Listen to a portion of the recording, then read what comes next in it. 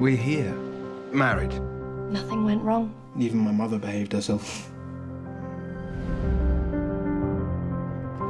You set eyes on me for the first time. Hello. Hello? And I saw a man who wasn't wearing a jacket. Nonsense. Oh, yes. And trousers with a mend in the knee. Did you think then it was love at first sight? Marry that girl.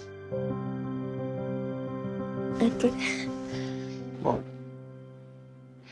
Actually, I'm a little bit scared. What does his father do? You mean, is he working class or one of us? That's more or less what I mean. You don't seem quite as happy as you should. Something's bothering you, Flo. Come on, Flo, it's easy. Just point and choose. Something about yourself, a little delicate. The sex manual says women are like doorways, men can enter through them. God's sake, Florence, how long have you been there? I thought I'd just... Asked you a question, damn it. Are you all right? I'm feeling rather sick. What is it, darling? Nothing. Flo, you can change your mind. I really have to go.